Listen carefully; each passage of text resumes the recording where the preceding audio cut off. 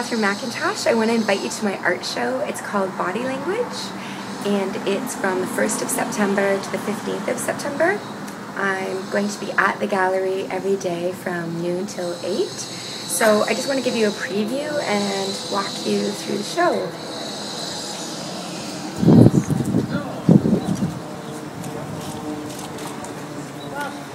These are the pieces that are in the window. The series are made up of very small woodcuts, and these ones are blown up to exaggerated size to see how they would translate. And these ones actually, you can see, are put together because they sort of flow into one another. The gallery space is located at 165 Augusta in Kensington Market. It's called Project 165. When you enter the gallery, one large work at the back, which has the sexuality series in the center, with another series that I did called the Zero Baggage series around the outside. And then on larger panels, the group of 64 that all are part of the sexuality series are printed on these panels that are located here in the gallery, one in white. And then the ones you saw in the front window are broken out from these larger pieces and translated to this size individually. They all come from these lino blocks. You can see this rubber here, they're carved.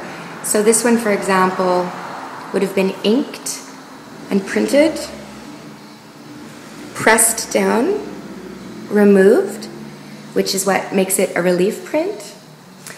And then for these larger ones, this one translated, it was blown up in large ×8, and a stencil was created and then peeled away and painted around. So here we have one in white, one in black. Over here I started to mix red into the black paint to make a kind of a richness in the color of the black, as you can see here. This again, though, is purely a black one. That's number 8. They're all numbered and they're all individuals.